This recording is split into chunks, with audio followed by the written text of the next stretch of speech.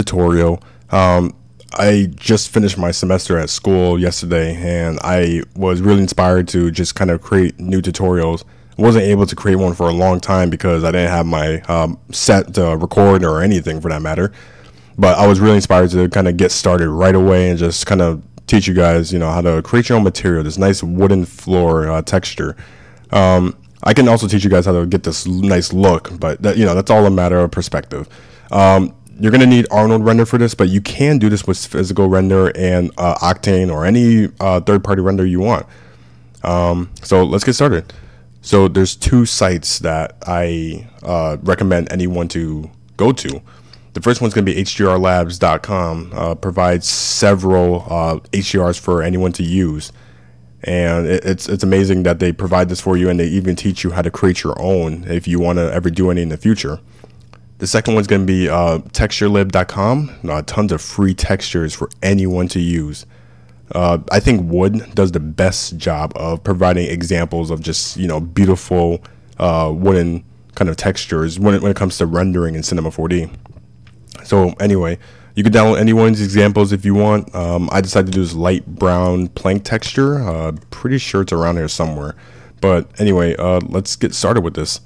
So you can use Photoshop or After Effects for any one of these creating your own channels. But just for the sake of this, I use After Effects because I'm more comfortable with it. I'm a little upset that I spelled texture wrong, so shame on me for spelling wrong. So anyway, we're going to create our two channels, and the reason why I say two is because you already have one. That's your diffuse texture. So we're going to bring this onto a new composition, and if you don't know how to import it, we could just simply double click on our project, and we could simply bring on our wooden floor texture. So we have this in our new composition, and we're just going to apply a few effects to get the specular and the bump channel. So the first one to get the specular is going to be our tint effect. And I mean tiny, I meant tint. And let's apply this, and this is already a specular. So what you could do is do Control-Alt-S and bring our output module to whatever format you want. I chose PNG just for the sake of it, and for the you can rename this if you want. So now we're going to get our other two effects, and the second one's going to be a brightness and contrast. And what you could do is just increase the contrast and simply increase the brightness. I'm going to increase the contrast a little more. Oh, that's way too much. Okay. Let's bring that down. And lastly, we could do a Gaussian blur. And this is just for blending in the areas just a little better than it normally would. And then we could do the same thing, Control-Alt-S, to save this as a bump channel. So that's all there is to creating your three images for your texture in Cinema 4D. Tap on into Cinema 4D now. So the first thing we're going to do is we're going to create a plane, and we can leave this as default. You can change it if you want, but however, you can achieve a beautiful look just from the default look of it. And now we're going to, just for the sake of lighting, I'm going to turn on my interactive preview render, and we're going to bring in our Arnold sky. And I'm just going to zoom in on the plane, just kind of look down on it. And I don't know why my plane is upside down. I don't think I changed anything. Unless I'm upside down. Yes, I am. Okay, that was my fault. Just kind of look at this. That's pretty good. So anyway, we're going to import our HDR into the sky. And I'm just going to, and you can see this color tab right here. Let's bring this down. You can see we have this value type. Let's change that from constant to texture. And let's drag in our HDR. And you're going to be provided 6 images when you download your texture. I recommend the one that says env.hdr. Hit open. It's going to ask if you want to create a copy to the project location. If you hit yes, it will simply create a copy to wherever you saved your project file. If you hit no, it's going to use the image that you simply double clicked on. So now let's create our Arnold material and get started. So I'm going to go to create Arnold surface standard. And what I'm going to do is first is just drag this onto the plane, and let's open up that's network editor, double clicking on it, then network editor. And now I can simply exit out, and let's get started. So what I'm going to do is drag in the 3 images that I have with this. And I'm just going to simply take these 3 and just drag it onto the board. And they'll be treated as nodes. So I'm just going to do a little organization, just kind of bring the bump there and just kind of make sure I know where I'm going at with it. So the first thing we're going to do is we're going to bring the diffuse, or our texture, into the diffuse color. So we're going to go to main, diffuse, color. And now we're going to do our specular. And we're just going to drag this to its main specular color. We're going to do one more connection with it, and that's our main specular weight. And for the bump channel, we're going to leave this alone for now. We're going to actually bring in a color correct node. And let's actually bring this color correct node into the main diffuse weight. And we're almost done actually with this. And we're just going to create a bump 2D.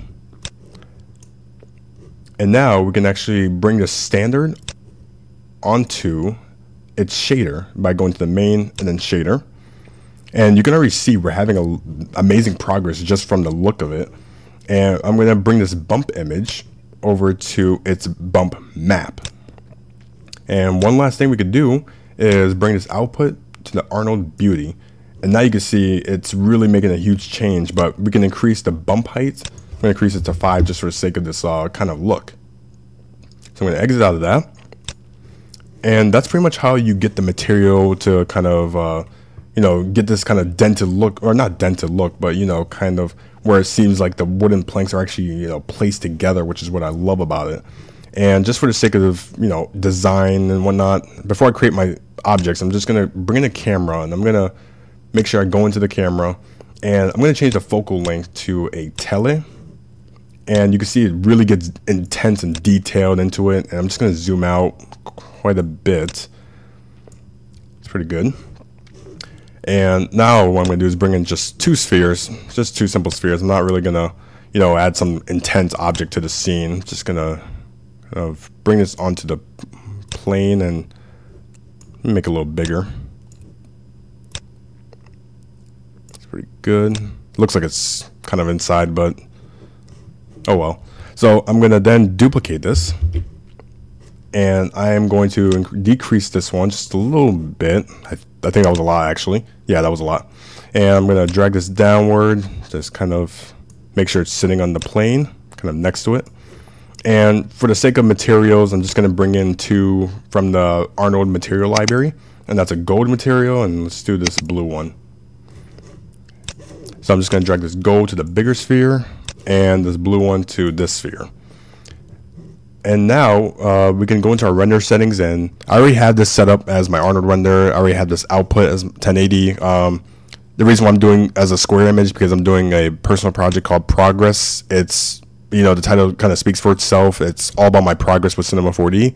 I am trying to play around with different areas of cinema that I never really would touch, like modeling and sculpting and particles and hair. I never really touched those areas at all. I've only been playing around with MoGraph and, you know, different shapes and, you know, just kind of these MoGraph and effectors. I haven't really been playing around with X particles or anything. So I'm just trying to get myself into more, you know, realistic and more, you know, dynamic kind of looks. So anyway, I'm going to take these two spheres and just kind of increase the segments to about 72. So they're a little more rounder and more, you know, spherical. And lastly, we're going to get that depth of field look that I have in the image.